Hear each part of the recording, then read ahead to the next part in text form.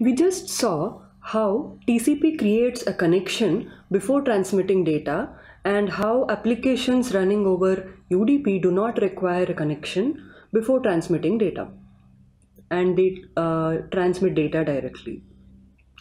We also saw that TCP is used in cases where a very reliable communication is required, and UDP is used where data losses of few frames is tolerable.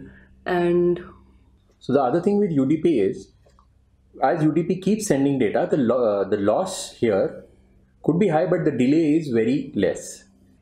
so TCP is used in those cases where a very reliable communication is required.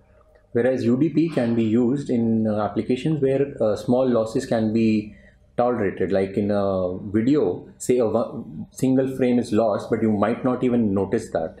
But delay cannot be tolerated. So if like the frame 50 reaches after say frame 60, you will not get a clear stream of video.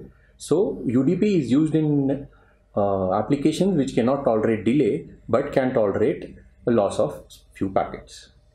So now it's time for this week's quiz.